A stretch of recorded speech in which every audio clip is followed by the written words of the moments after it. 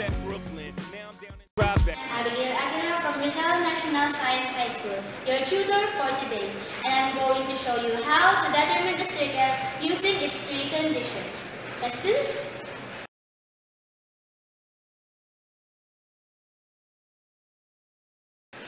In example, we will find the general equation, which is x squared plus y squared plus dx plus ey plus f equals 0. Its center, the radius in points 2, 3, 3, 4, and negative 1, 2. We have to substitute all the values of x, y in the general equation. At points 2, 3, 4 plus 9 plus 2d plus 3e plus f equals 0 is equals to 2d plus 3e plus f equals negative 13.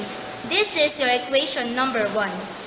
At 3 and 4, 9 plus 16 plus 3d plus 4e plus f equals 0 equals 3d plus 4e plus f equals negative 25. This is your equation number 2. And last, at points negative 1 and 2, 1 plus 4e minus d plus 2e plus f equals 0 equals negative d plus 2e plus f equals negative 5 is your equation number 3. Next, to obtain equation number 4, you have to combine equation 1 and your equation 2, which is 2d plus 3e plus f equals negative 13. Since you have to reduce the f, you will use the operation subtraction. Minus 3d plus 4e plus f equals negative 25. You will have negative d minus e equals 12, and this is your equation number 4.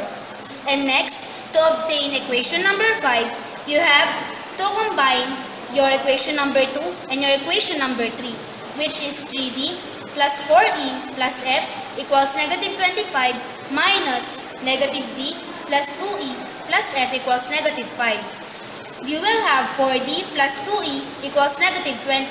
And since all the terms is divisible by 2, you have to divide it by 2. And you will have 2d plus e equals negative 10. And this is your equation number 5. All your 5 terms, you can now have your d. From equation number 4 and equation number 5, you can now have d equals 2. Negative d minus e equals 12 plus negative d plus e equals negative 10. You will now can cancel e and you will have d equals 2. Since you obtain your d equals 2, you can now obtain your e also. But always remember that you can always obtain your e from equation number 4, which is negative d minus e equals 12. You have to substitute your d here. Negative 2 minus e equals 12. Negative e equals 12 plus 2. You will transpose negative 2 from the right side of the equation and you will change the sign. Negative e equals 14.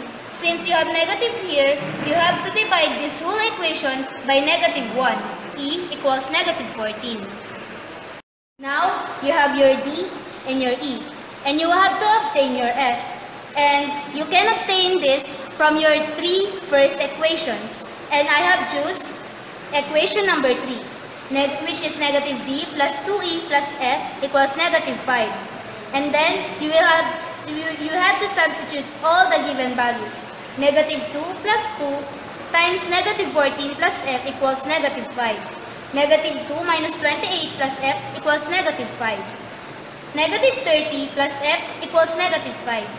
F equals negative 5 plus 30. Since you have to transpose your 30 in the right side of the equation, f equals 25. Center, negative 1 and 7. To obtain a radius, you can now have 1 plus 49, square this, minus the constant, r equals square root of 25. Since this is 50 minus 25, r is equals to 5. Now, you have completed all the conditions. You have your center, negative 1 and 7, the radius, 5, your d equals 2, e equals negative 14, f equals 25. Now you have your general equation. Substitute all the values. X squared plus y squared plus 2x minus 14y plus 25 equals 0. You know how to determine a circle using 3 conditions. Thank you for watching!